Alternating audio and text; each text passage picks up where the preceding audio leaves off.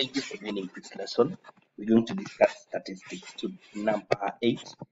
We are told that the following data represents the ages in years at which pupils were admitted into standard 4 in a local primary school. So we have 12, 10, 9, 11, 13, and 11. Calculate the standard deviation for their ages. Remember to subscribe to this channel and to share the link with friends. So for us to calculate what we are calling standard deviation, we are supposed to get what we call variance first. And for us to get variance, we need to calculate the mean or the mean age for these students. So we can begin by getting what we call the mean. If the marks are let to be x, so the mean of x is abbreviated this way. So we're going to add all the ages, 12, 10, 9, 11, 13, and 11 again.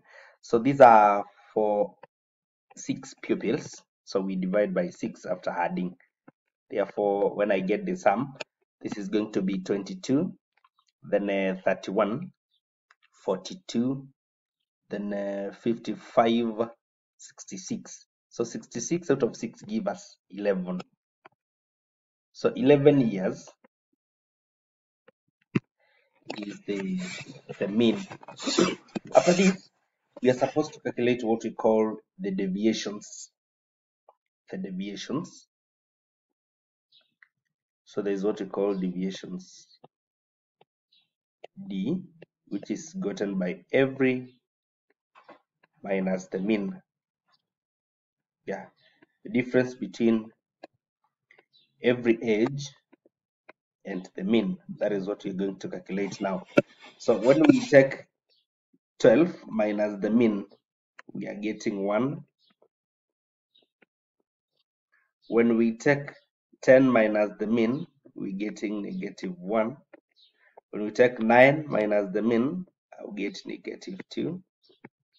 11 minus the mean, I'll get a 0. 13 minus the mean, I'm going to get 2. 11 minus the mean, I'll get a 0. So this is what we call deviation. When we take every value and we subtract it from the mean. Now after getting the deviation D, we can calculate what we call the mean of all the deviations squared. And that is what we call the variance. So we get variance first.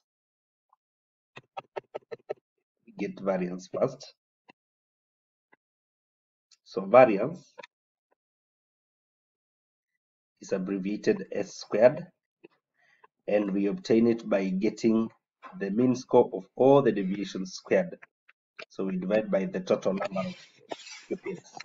So we're going to get 1 squared plus negative 1 also squared plus negative 2 also squared plus 0 squared plus 2 squared plus 0 squared again, then out of 6 pupils. So this, the mean score of all deviations squared, the average of deviations squared, gives us what we call variance.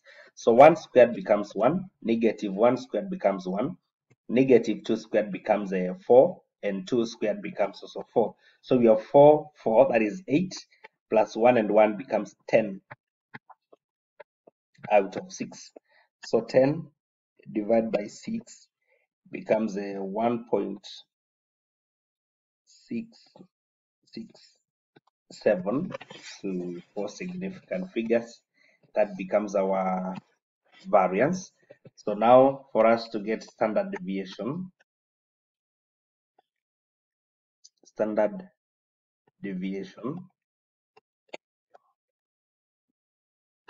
now we need to take S, which means the square root of variance.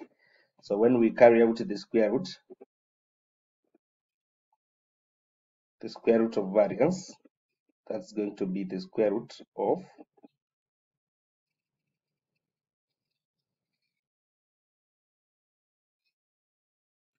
1 2/3.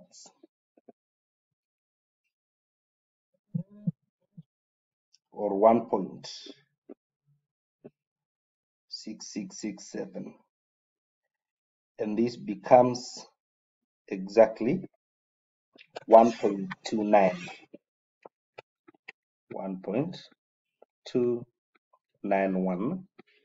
to make it 4 significant figures. So this is going to be the standard deviation, which is the square root of variance.